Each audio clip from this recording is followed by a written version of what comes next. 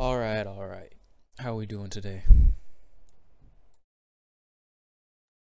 Good.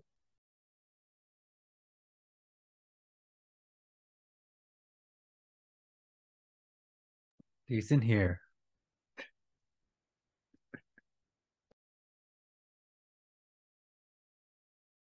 I like the setup you got there. It's nice. Oh, thank you, thank you. DIY mic, by the way, I built it. Yeah, I don't have a fancy. What is that? Like it's not a Yeti like you. Oh no, this is a custom That. mic Oh my God. You have to show me how you built that. for sure. I just copied this YouTuber's like bill of materials, and then I had to get some kind of creative, but it was like my project for the second semester of last year, and it made me want to die. I would imagine so.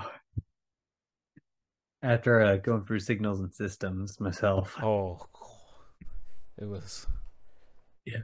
analog systems, bro. That's what I'm going through now. Woo! uh, Should probably share this. Let me know if you guys can see it.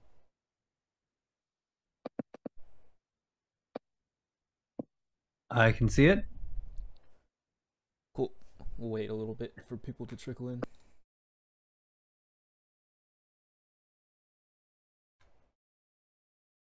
Yeah, I'm recording through OBS because Zoom's encoding kind of sucks. So it'll be recorded in high quality 1440p.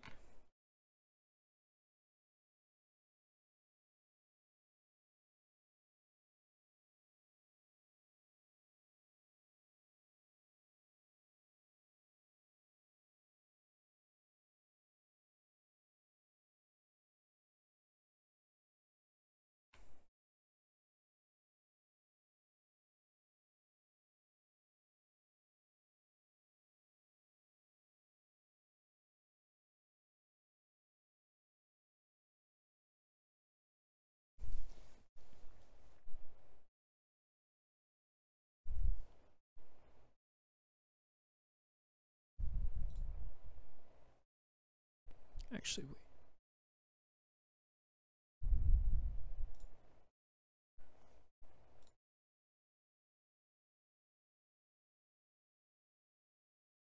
There we go.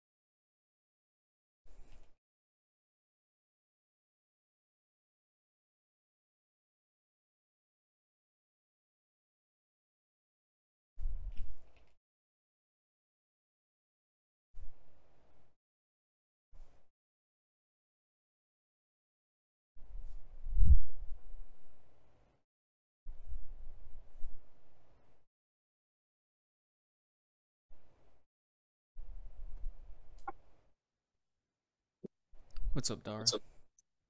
Hey, what's up, Zach?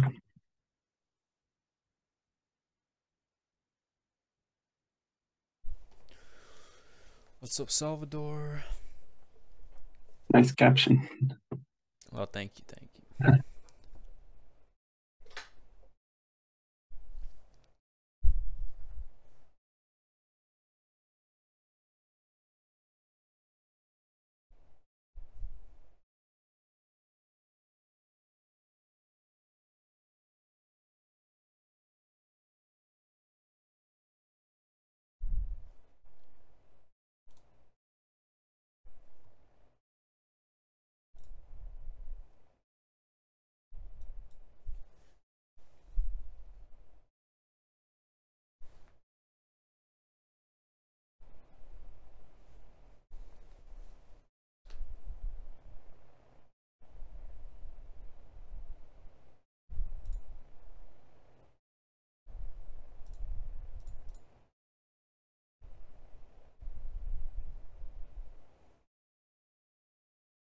How's my microphone volume? Is it low? Pretty good to me. Same here. Gotcha. I'll try to keep my voice constant.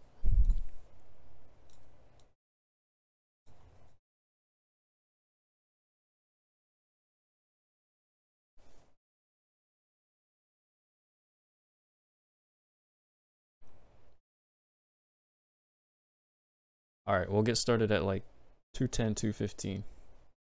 See if there's any more people who are gonna show up. Where are these officers, man? Bad showing. They might be counting on watching the recording. Yeah. Squares. I'm gonna have to cut that out of the recording. We do have busy lives, you know. That's true. That's true. Man, you got COVID and you still showed up. Oh, what's up, Kaya?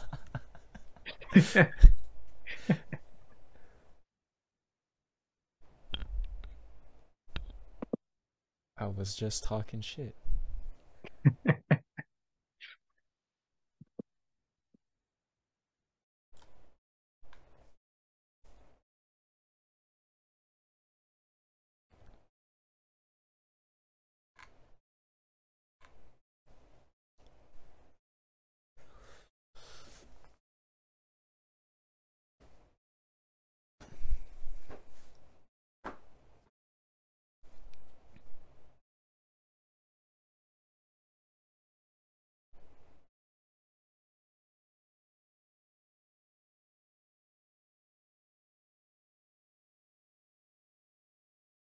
Oh, you guys want to see my new soccer bot real quick?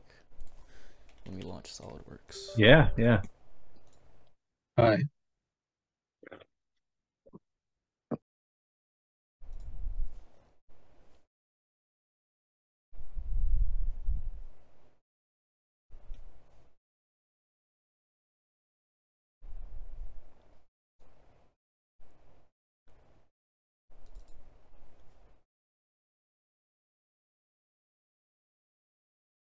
Here it is.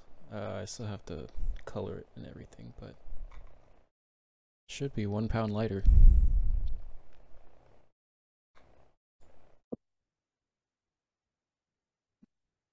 That's pretty impressive weight drop.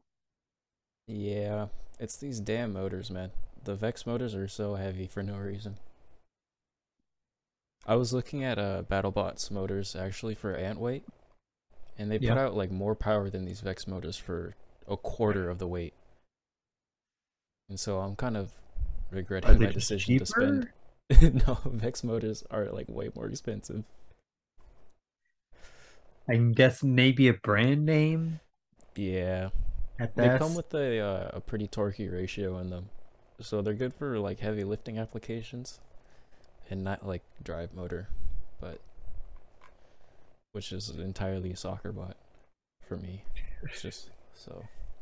Yeah. Back to the drawing boards after this one.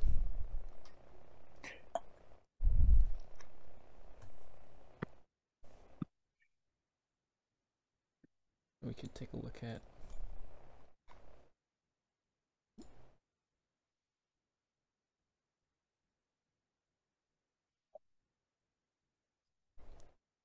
You probably already saw this, but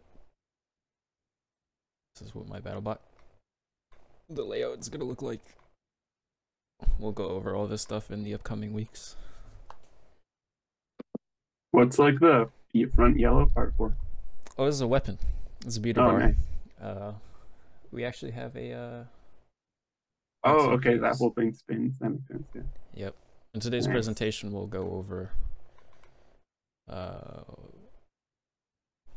some weapon decisions that you might make when you design a BattleBot. Right.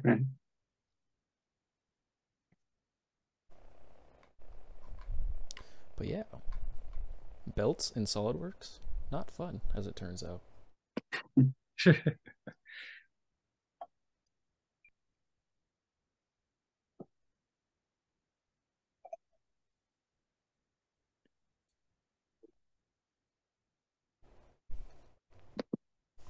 All right. Okay. Appears we have an imposter in here.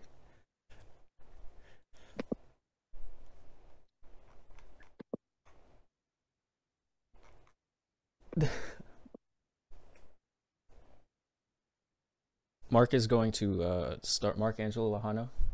Everyone say hi. This is going to be the BattleBots for Sac State. He said he didn't know if he was going to start it, but since I'm putting him on the spot now, and now that I have witnesses, he has to.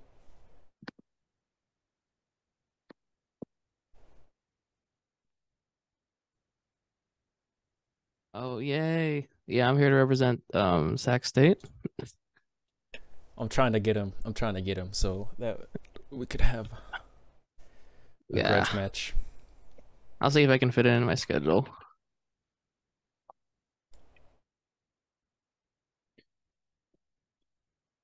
So Sac State is the community college next to us. Oh no, it's a NorCal CSU. Okay. Yeah, it's Okay. a CSU in Sacramento. Yes, sir. Okay. Sorry, I'm thinking of Mount Sac. We have Yeah. I similar names. How is it up there in Sacramento right now? That's all right. Kind of hot right now. Busy, really big city. Skyscrapers and all that. So it's like tons of people. Oh yeah.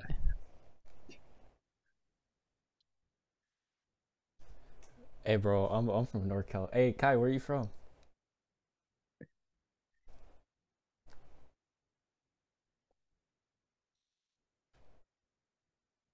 Santa Rosa, damn.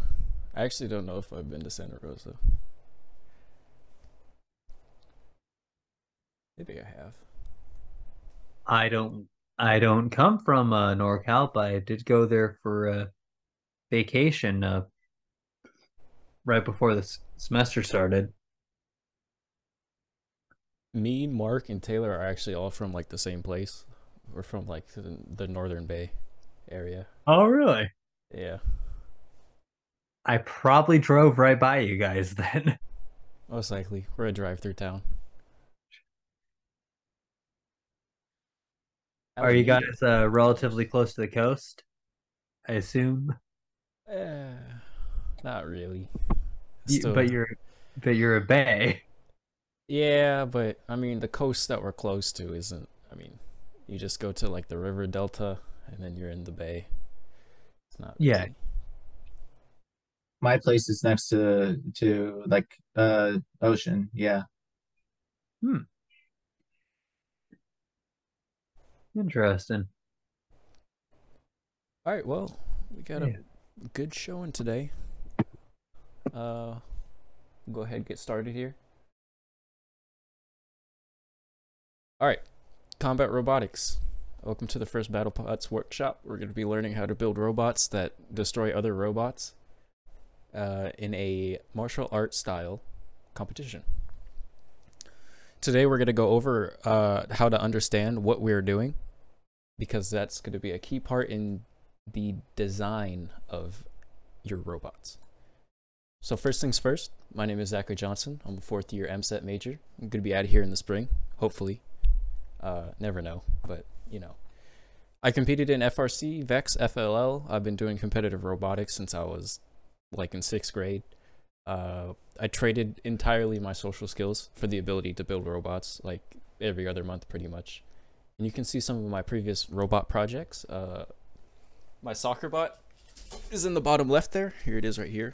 Not sure if you can see it. It's currently 3 pounds, which is 1 pound over the 2 pound weight limit. So that's why I just showed you my other design.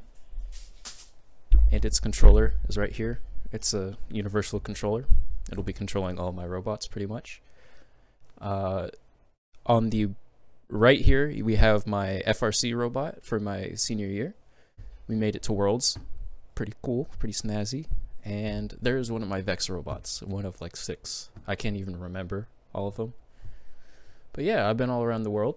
Not the world, actually. I've been all around the US, Kentucky, Texas, Kansas for robotics competitions.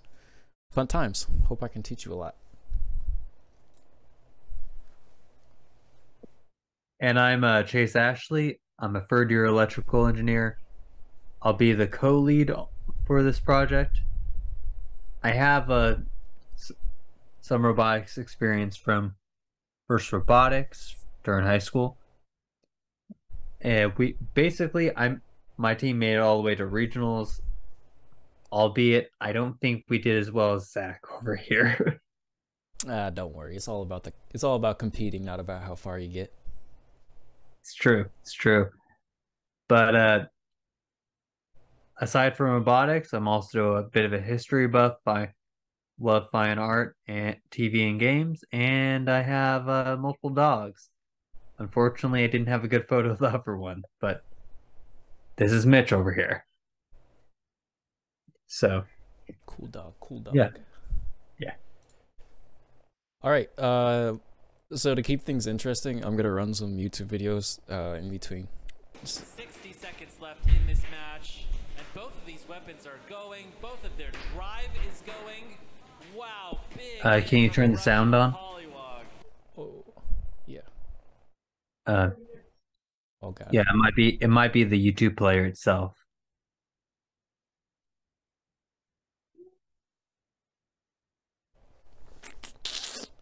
Oh, share sound. There we go. Yeah, both of these bots have been survived being launched across the box by these powerful kinetic weapons multiple times during this match. Just really a testament to the build quality of these bots. 40 seconds left. This is WPI versus WPI action at its best. David Jin versus Brian Boxel. Wow. I don't think these bots are gonna quit, Kyle. You mean croak? These bots are gonna croak, yes! Fantastic. All right. So what you saw there were 3 pound beetle bots. 60 3 pound beetle bots at a fairly high level. Actually, that was I believe it was like the finals bracket of whatever competition they were there for. And that was WPI, which is like a notorious robotics institution for any competitive robotics. And that is actually a design that I'm personally trying to emulate, is Polywog, which was not the red one. But you can see what these matches sort of start to look like. That aluminum box, by the way, was the referee. If you get tapped by that box, it's a tap out. You're knocked out pretty much. But combat robotics as a entire encapsulated sport is a subset of competitive robotics where the focus is to disable an opponent's robot, usually through destructive means. It's split into weight classes, and the win condition is similar to martial arts. There are tap outs, count outs, and if both robots are left standing at the end of a timeout, it's up to the judges and usually these judges award wins based on whoever the most aggressive driver was. I do want to say specifically for the UCLA bot competition we will be doing, last year they had it so whichever bot did the most damage, at essentially that's how the judges judged it specifically.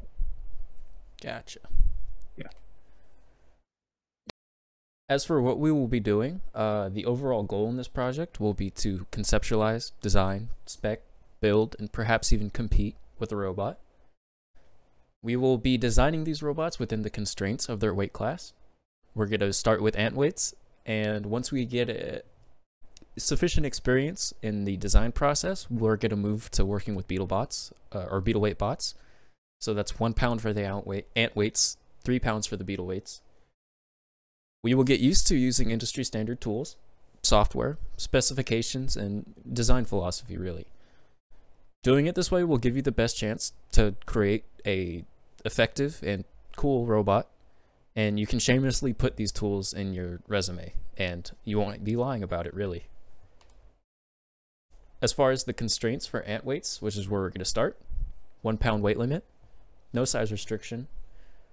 There is a technicality where your radio receiver on the bot has to fail safe, pretty much. Your robots have to be de-energized if you lose radio connection mid-match.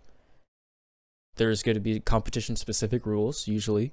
As Chase mentioned previously with UCLA, there's probably some nuances that we have to pay attention to.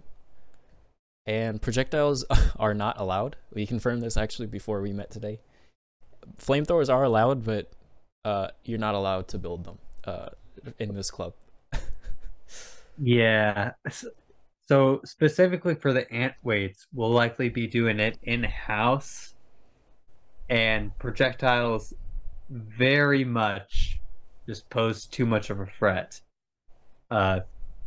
Even at the ant weight level, you still have to have a 1/4 inch of bulletproof glass with two sheets of it with air in between, just to make sure you're safe. So we don't want to add any additional variables that could possibly get someone killed. Yeah, we're doing our best to try to make a good impression with everybody involved here, so we can keep this sort of program running for the club. And people getting injured is definitely like one way to for sure get us shut down. So we're gonna play it, you know, safe. And let's look at some ant weight fights. Begin.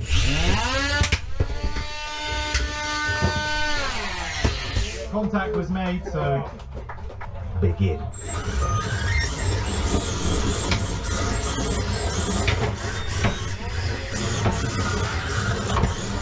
that'll do it. Begin. We're supposed to be one of them. Isaac takes it. Begin. It goes.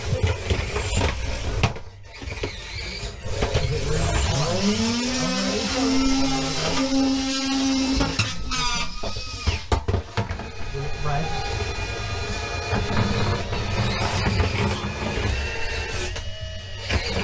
A cheeky little nod.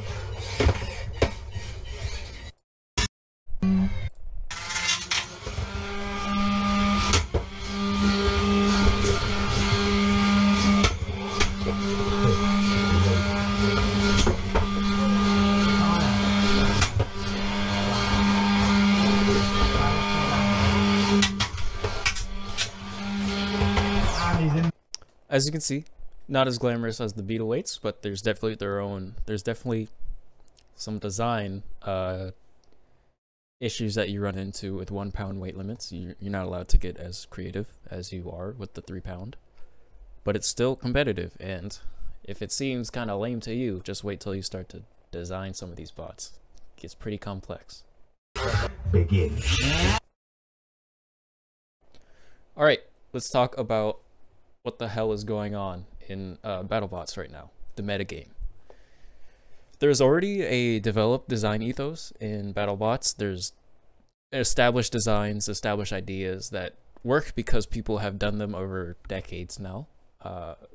People have found out what works, what doesn't, and what counters what. It's constantly evolving though, and competitions from like 5-6 years ago look completely different than what's going on now. As far as what drives innovation is materials with improved characteristics becoming affordable or becoming more widespread, really. Enhanced electronic systems. A notable example of this is brushless motors on drives. These used to be kind of a thing reserved for teams that had deeper pockets or better machinery. But now you can just buy brushless parts off the internet, and you can have a competitive bot. Let's get down to the metagame designs. We have wedge. Left to right is up to down. So wedge is the left one here. It's that little one with just a ramp pretty much. It's just a robot which drives around. It has a ramp and it tries to flip or damage through kinetic means the opponent. We have the beater bar, which is that if you see this little gold thing at the front of this, it spins up really fast and it hits other robots with the screws that are tapped into it.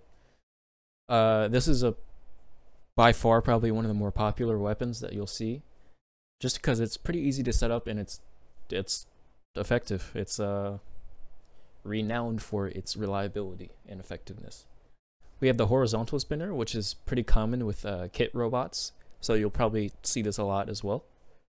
It just consists of a usually an AR-500 steel circle with barbs in it. It spins up pretty fast, and it has a tendency to launch robots horizontally, which is pretty effective, I guess. I haven't seen actually much of them in combat. And you have vertical spinners. This is another pretty common one. It's just a horizontal spinner, but vertical this time. Usually has a wedge. There are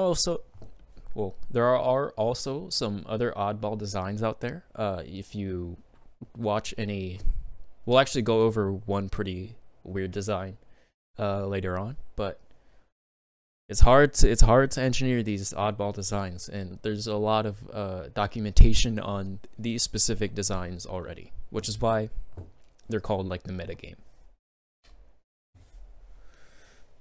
So onto more design philosophy things. You should learn when to innovate and when to take inspiration. There's no such thing as copying at your level, because by the time you're done building, designing, speccing everything, once you're assembling it, what you'll have is essentially a unique design, because the difference in skill level between what you're copying and what you're building will make it so that you'll have to use different processes and different sort of design logic in order to get to the same place. And tried and true designs are tried and true for a reason. There's no reason why you should reinvent the wheel, as the last slide said, because you'll have a better time when you know what to work with and you're working with something that is well documented. Do not copy a kit from online, because it'll be less effective and it'll be lame. I'm going to teach you how to design a robot from the ground up, so there's no reason for you to really go online and find all the CAD files for a kit and then just put it in your bill of materials and then try to get me to buy it. I want you guys to build a robot that is almost entirely your own, or actually it will be entirely your own design, because that's the spirit of the sport. If you have an original idea though, always do some research if it already's been developed or if there's a similar concept floating around, because usually if someone has a problem, it's like a guarantee that they've complained about it on Reddit and somebody has replied with the solution. So there's no reason for you to stress out. Just look it up, or ask me or the Discord, and you'll get a good answer. There's no reason why we should be, I don't know, making something that is entirely 100% coming out of our mind. We should be consulting other people and other designs, because they work. They work, and there's no reason not to use them. let's go ahead look at the internals of a pretty good ant weight. This guy is actually known for making some pretty good robotics, more technical BattleBot videos. The first thing I needed to do was to disassemble Sergeant Cuddles and get to the drive motor so I could start replacing some components and really seeing what all the damage was. This is what Cuddles looked like right after the Robo Games competition, and he was pretty beat up and had some damage here and there. As you can see, the top armor is pretty well chipped up, and I'm going to go through and replace a lot of these components with new ones that were damaged. So once we get inside, you can see the old way of holding the motors in place. They just have these laser cut tabs that are cut out of, I think it's like 1/4 inch or 3/8 inch acrylic, and they were just kind of glued in place, and on the very first big hit they would just get knocked loose, and then the motors would rise up a little bit and the wheels would no longer make contact with the ground. So that was a really big problem. I really did like that the motors were just kind of press fit in place. That was good. That really helped things out so that they kind of absorbed the impact in the UHMW frame, but I needed a better way to secure them in place. I'm also taking out the drum here. I'm going to end up switching chassis. I have a backup chassis that was in better condition. I just wanted to start out the competition with a nice fresh selection of parts here. So taking the drum out and getting the motor out, and there's also a big chunk in the side of the motor taken out, so I wanted to replace that just in case. The drum itself is actually relatively difficult to get out, which is kind of a nice design feature. It really just kind of presses in there, and you have to bend the frame to get it in there, so it's really hard to knock that weapon loose and do any real damage to it. So that was kind of nice. And here's ultimately what Sergeant Cuddles looks like in component form. You can see all the screws, the two little motor holder thingies, the frame, the drum with the motor, the electronics, and then the armor. So that's really all there is to it. So let's go modify the frames. Look at it, it's beautiful. It's so simple and it works. This guy wins competitions. Notable is that this his weapon design is actually all original. He machined it himself. Pretty interesting stuff. If any of you know how to use a mill, hit me up, because I have some orders to make. So Taylor asked in chat, is that all PLA? I'm assuming The first he's looking which one, what side are you talking about, Taylor? Oh, the Antway video? Yeah, there's definitely, I think the blue ones, the blue robots were definitely PLA. Just because of how, like, stringy it got and, like, how, like, brittle it looked. PLA is not the 3D printing material that you guys are going to use if you have 3D printed parts. You're going to use PETG, probably. Just because it has more of a ductile strength to it rather than PLA's sort of brittle hardness. It has its uses, but it's in combat robotics, ductility and strength is much more preferred. And on that topic, here we have a video or a slide for mechanical engineers currently here. Keep it simple, stupid. It may be tempting to immediately try and shoot for the stars in terms of design, but as you saw from the last video, don't have to. Exotic build materials and multi-linkage parts are an example of these concepts that are probably too complex for your first foray into combat robotics. It would be to your benefit if you just focused on one particular aspect for your Antweight design, like the drivetrain. If you want to build a wedge, which is the robot that is just a drivetrain with a little like scoop, if you want to build that, that is perfect, because all you're going to do is you're going to focus on engineering your drivetrain, engineering your chassis. You don't have to worry about a weapon. You don't have to worry about gyroscopic moments. You don't have to worry about wear through extended cycles, because you need to get a proper idea of what designing the simple stuff is like. Because once you know how to walk, you can run. And running is going to be designing your beetle weight, where I'm going to try to push you to add weapons to your robot. something not particularly hard, but a weapon, because that's what BattleBots is. That's what it's about. And as far as designing, you need to split things up into small tasks. You shouldn't be like, today I'm gonna 3D, or today I'm gonna design my chassis in SolidWorks, because that's like a multi-week project.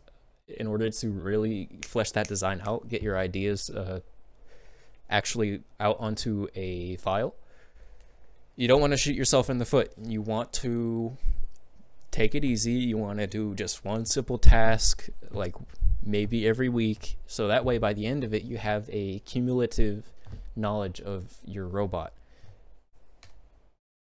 For you EEs out here, there's no PCB design in combat robotics at this size and format. There's very little need to add Arduinos to your own circuit designs. And this is like the only robotics experience that I've ever come across so far where the EEs are going to be doing more hands-on, like screw, like tool work, and the MEs are going to be more conceptual. So harness building is going to be your pinnacle task. It's designing the wires and connecting all the boards, the motor drivers, transmitter, receiver, managing radio, stuff like that. Hobbyist technical knowledge is more emphasized than higher ed design, where you're not going to be really designing your own circuits. You're mostly going to be soldering connections, making sure it goes to the right terminal. So to demonstrate this, I want to pose a question. You have just blown up a motor driver board after driving four brushed motors full speed and then stopping. It is found that no mechanical failure or external factors contributed to this failure. It was entirely due to the electrical system as mentioned in this prompt. What happened, and how do you fix it? I'll give you guys like a few minutes to think about it. If you have a guess, go ahead. It's not immediately obvious, but if any of you have actually worked on electrical systems for robots, there's like maybe a 1 in 100 chance you know what's going on here. It's deliberately obtuse, this question, so don't worry if you don't fully understand it. Would it be something like too much current going through the board or something from stopping too quickly? Pretty close. I won't say anything. I mean, you're not wrong, but there's a nuanced sort of hobbyist electronics knowledge that's being demonstrated here. And the answer is backfeeding motors. Brushed motors love to send noisy ass electricity back through the motor drivers, and this is like one of the most common reasons why people fry motor controllers, because current's only supposed to flow through that MOSFET one way, and if it comes back it'll just burn straight through the gate. So how you would fix it is you would attach a small capacitor, usually like 0.2 microfarad, between the terminals of the brushed motors. What this will do is it'll filter the current, so that way you're not getting so much wavy backflow. It's just something to think about. Yeah, that makes sense. Yeah, I guess when you stop it, like the entire magnetic field just collapses and sends the current back. Yeah. Yep, it's chaos. I've definitely like destroyed a few Arduinos doing that. It's not a fun time, and it'll go straight through the signal wire too. So yeah, fun time, fun times. For you CS and CE majors, I'm sorry, there's like not much need for code execution on a robot. There are robots that do have it, and they're extremely complex designs and intricate. If you're up for it, knock yourselves out. I believe you can do it. Bots that do rely on like complex sensor input and onboard processing have designs that necessitate it. Many use Arduino for simple logic with LEDs, but it's cool, but I mean, this is not something that you probably just want to do. You probably want to do something that's a little bit more difficult or flexes your, I don't know, your C muscles, I guess. I encourage any of you who are in these computer majors to get creative or leave your comfort zone. Pick up SolidWorks and learn some 3D design.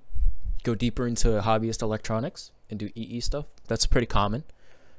But if you're like cracked and you're some sort of god Google intern who knows C like the back of your hand, and you want to do some crazy sensor and computing, let me know, because I want you on my team. Speaking of these robots that have onboard computing and sensor, let's look at Project Liftoff. It's this white robot here that spins up really fast. Yep. All right, here we go. That starts the timer. Goodness. 4, 3. Let's get hype. 1. Ooh, Project Liftoff attempting to get up to speed. Judge's Dream doing everything it can to not let that happen. Stay on top of him, Judge's Dream. That is your hope. That is how you win this fight. Do not let them get up to full speed. Oh! You can see Hunter is not even running his weapon. There is no purpose there. I wonder if the weapon is down on Judge's Dream. Yeah, or if he's just saving it. Yeah, you will know that Project Liftoff has died because it's not running. What is that? The snake has not made it. That was the snake, and that is not a snake anymore. Wow. Friendly fire from Project Liftoff. Cold-blooded. Cold-blooded indeed. Oh, that was all Predators. Yep. All right. So the computing that goes on here is since Project Liftoff, or this white like top spinning robot, is called a melty brain, where the entire robot spins. It has a I think it's an Arduino inside that filters driver input so that it provides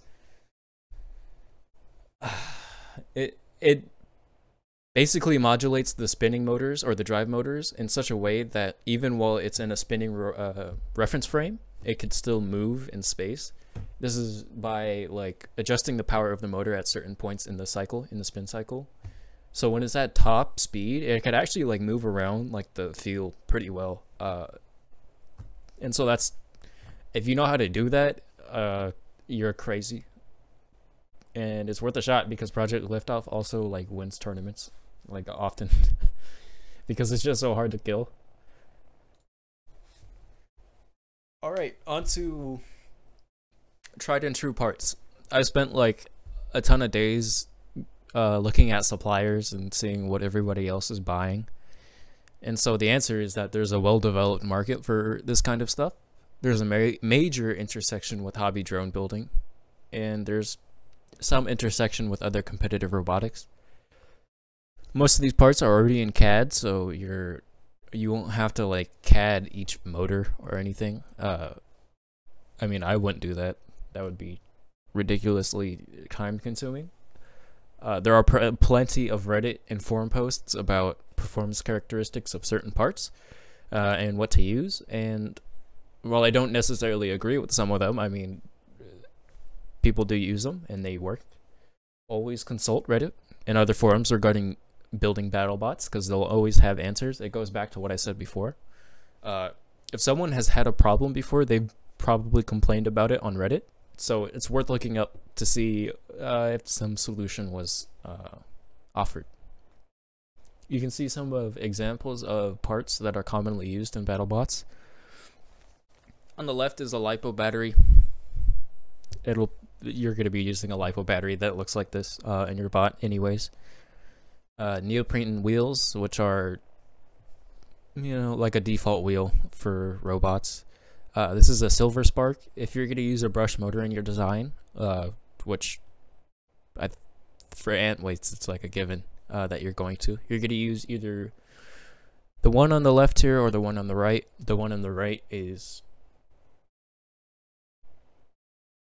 not better, but cheaper and faster. I don't know, but yeah, you're going to be using these parts. There's already like dictated boundaries of what you can use to be competitive, And it makes your life a lot easier because you're not engineering from the ground up. As far as suppliers, if you want to take a look at it yourself, FingerTech Robotics is going to be your general parts store. It's a good place to look for ideas. They have like a beater bar kit, which is it's a weapon. It's what we went over it earlier. They have like kits for like certain weapons, so it's really good if you want to use a weapon but you have no idea where to start. Using these pre-built kits are for weapons and stuff like that. It's good.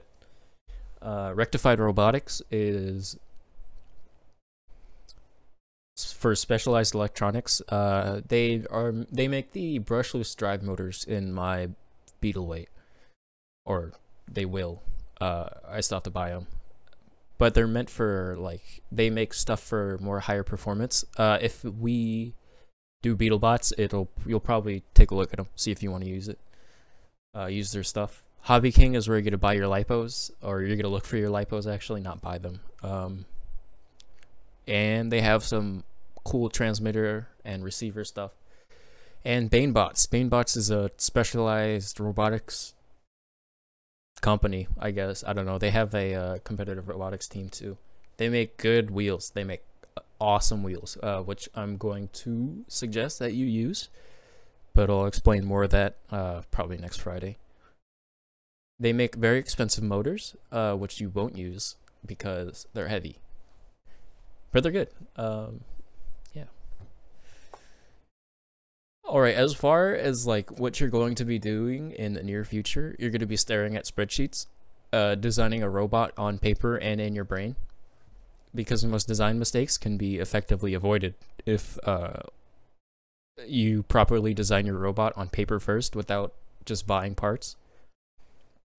Before even opening SolidWorks, having an airtight and verbose bill of materials is critical, absolutely critical. You might hate me for like nagging you for making like, you know, like update your bill of materials, build your robot on paper. But it allows you to build a robot immediately after you have done thinking. You just do all of your thinking like before you start building. So that way when you get to assembly, you're just like fitting a kit together that you pretty much made. And it's way more rewarding when everything works like the first time. And that's what a bill of materials is for. By the time it comes to acquire the parts, you will likely know the robot back to front, and it makes CADing so much easier. You don't have to do any guesswork. It's like putting together Legos. It's also the first sanity check that your prospective design is below the weight limit, because you could budget weight in your bill of materials. You don't have to worry about like a week before competition, like drilling holes into your robot. That's a big thing in first robotics that we did. And here's my bill of materials for my Beetle weight. A snapshot. It's been updated a little bit recently, but yeah, this is what we're going to be working on pretty much. I highlighted all the suppliers so that way Requisitions doesn't get mad at me for sending them on a rat race. Or actually, I'm going to be buying them, so that's not too big of a deal. But yeah, notes, make sure you guys, I budgeted my weight, so that allowed me to see that, hey, I have 557 grams left for my chassis. And that's going to cost more money. You could also we'll talk about that later. So in conclusion, bringing it back, BattleBots, competitive robotic sport where you're trying to kill the other robot. It's split into weight classes, and it has a metagame that we should be following. Ant weight is a 1 pound weight class, which we're going to be designing for in these early stages of the workshops. Parts, there are already established suppliers, and you should be looking to design with their parts. And as far as design philosophy, we're going to be designing on paper first, moving to SolidWorks, and then maybe assembling. What we need to do,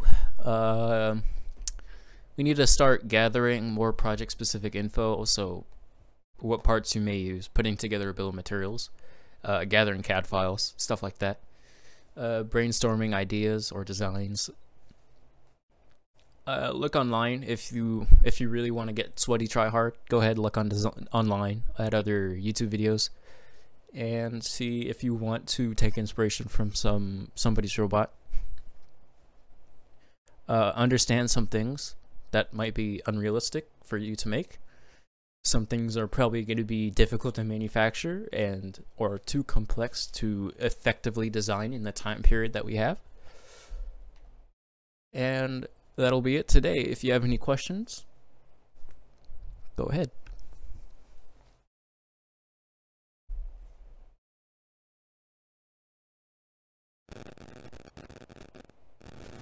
So for the first ones, are all majors basically kind of going through all parts of the build, I guess?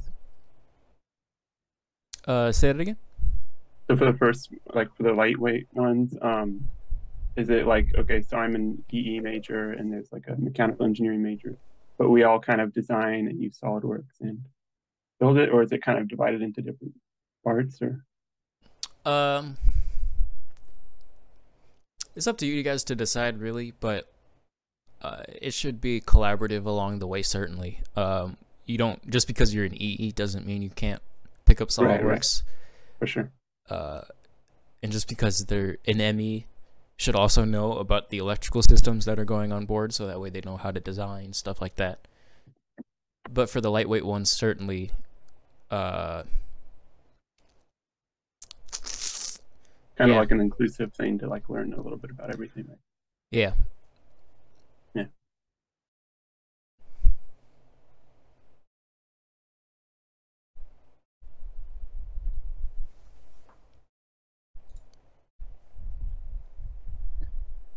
And you kind of have like a timeline, or like how kind of a rough plan of how, is it like this, so it'll go along this semester, right? Yep. Ant weight, we're looking to be by the end of the semester, we're already looking to be done with ant weights. Cool. So that way I want to get you guys used to designing.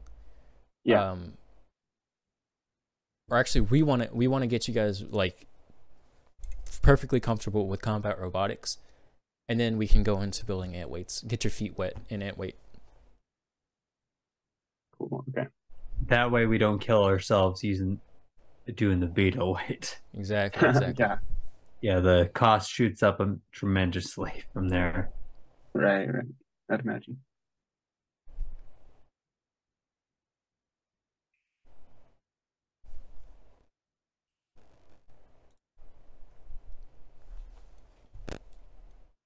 Any other questions? Just remind me real quick. So the Antway would be like individual, and then the other ones would be like you could go for like a team or something, or. It doesn't matter. Well, ant weights specifically, you want at least one mechanical engineer, one electrical engineer, or I guess one MSET. But and then for beetle weights, it's 3 to 5 people each. So, yeah.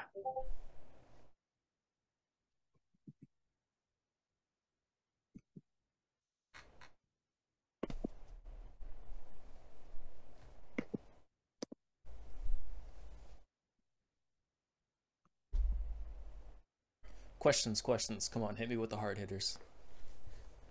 So what are we doing like in the, I guess, next meeting and then the following meeting where it's going to start? Do we already start doing something now, or? Yeah. You can if you want. I mean, if you want to take the initiative, you want to go look at these suppliers that I outlined back, or if you want to like start building your bill of materials. Yeah. That would be, you would be super far ahead. We're gonna be doing that in our workshops, but if you want to give it a shot, I can double check your work. The next meeting is kind of like learning how to make a bill of materials and stuff. Yep, designing a robot on paper. That's what we're gonna be doing. We might fit some SolidWorks into there, just some soft skills, stuff like that, soft introduction. Cool. And the meetings will all be on Friday, like at 2 usually. We're gonna shift around the time most likely. I gotta visit the dean's office like a few times to annoy them, so that way I could get access to a computer lab.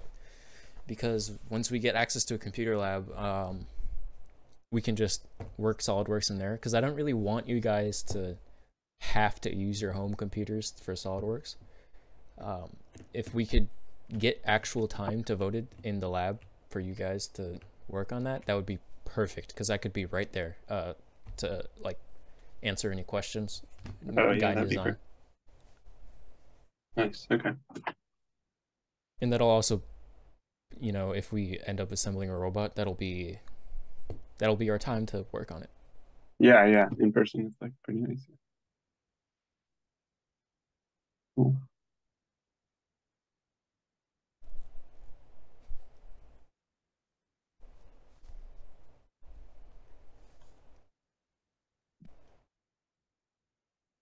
Mark, I know you had a question, bro. I saw you on mute. It was mostly about deadlines and stuff. As like an outside external surveyor, I don't really have any questions, but I'm looking forward to see what you guys come up with. Gotcha. Thank you. When's comp? Chase wins comp. I'm sorry. What do you mean by competition? When's I'm assuming it's scheduled. If not, that's all right. Yes and no. Last year it was in June, and this year they gave us a surprising late April for when it's at. That said, they said it was a tentative deadline, and I expect it to be a lot later in the semester for us. You got to remember though, they're on the quarter system, so it makes it a tad bit weird when trying to have it in sync.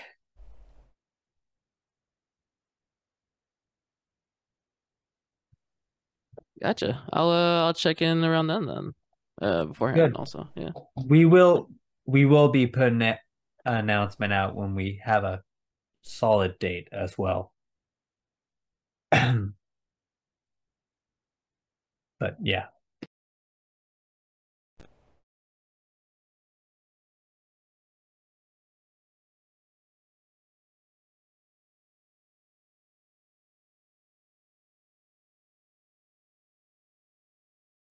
All right, perfect. If there's no other questions, you guys are free to go. You made it exactly an hour, pretty much.